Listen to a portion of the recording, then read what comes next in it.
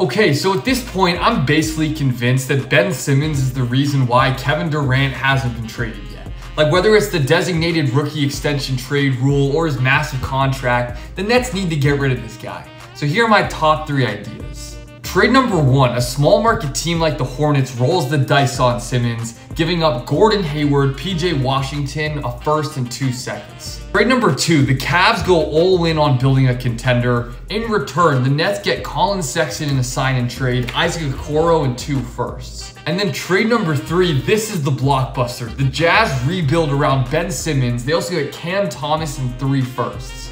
And the Nets get Donovan Mitchell and Bojan Bogdanovic.